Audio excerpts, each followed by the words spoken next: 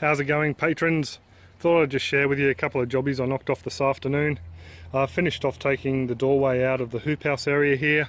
I just got another couple of posts I got to take out, just the 3 down that side and the 1 in the centre over the back there. The other thing I did was bury a load of scraps. We had some coffee saved up and other bits and pieces. And what I did was I dug a hole right in the middle of this IBC tray, or underneath the IBC tray that is, and I popped in some veggie scraps and some coffee grounds, as well as some prawn scraps or shrimp scraps from last night's surf and turf meal. And then on top of that I emptied in all the scraps from the jade perch harvest, mainly just, it looks like it's just fat mainly, with a couple of heads thrown in as well. These are a very fatty fish, so that all went in there, and I put some coffee grounds over the top and just covered it up with the soil, and then just put this IBC tray over the top and pop the plants back on, mainly so we don't get any visitors to the patch deciding to dig it up and roll around in it. I know our poodle on the farm used to love digging up offal that Dad had buried and rolling around in it, so I just pretty much all have done that this afternoon and moved some of these other pouches around. Those guys there will be used for growing potatoes over the back, the 15 and the 10 gallon black pouches, and those others I'm just going to save the soil from. This one here as well, and I've still got the sweet potato pouch from over there as well. I'm just going to make up a new soil mix, maybe a little bit more free draining with some perlite, and we'll pop in some ginger and other bits and pieces into some other pouches.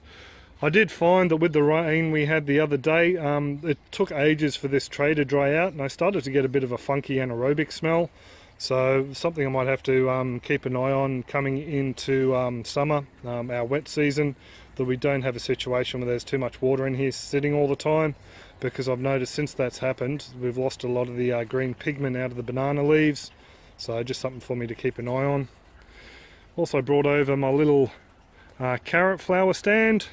There's a load of ladybugs or lady beetles walking around on this just before. Managed to get a little bit of video to post to Instagram and that. There's one of them there. So they're just wandering around and knocking off some aphids.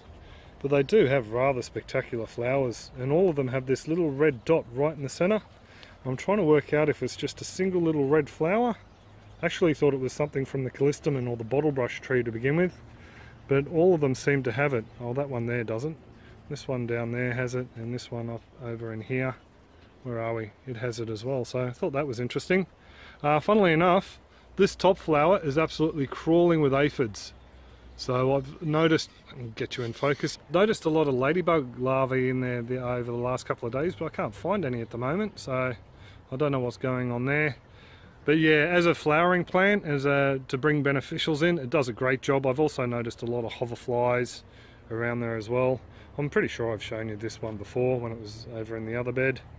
So there you go, just a bit of a look at a pretty carrot flower.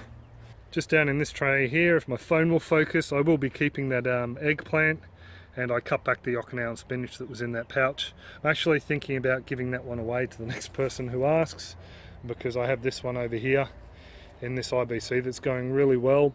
Still got a couple in the aquaponics, and the one in the old ginger barrel behind the lime trees taken off. So anyway, that's a bit of a what I've been up to today. I suppose I better go and pick up Maya. She's helping her grandmother at the moment rip up carpet. I might as well give you a bit of a look at these little ladies as well. These guys have been fairly busy. They're a little bit slow now this afternoon because it is cooling down a bit. It's about 4 or 5 o'clock in the afternoon, so they'll start to shut up shop for the night, I think. And I still haven't gotten rid of that sweet potato soil. So that'll go in that big pile that I was talking about with all the rest of it, and turn into potting soil for something else. But anyway, I'll let you folks go. Hope you're all well and happy, and I'll catch you online. Cheers! I just counted 4 ladybugs on this flower, so I had to film it as well. 3 there, 1 over the back. So there you go folks, I will let you go now.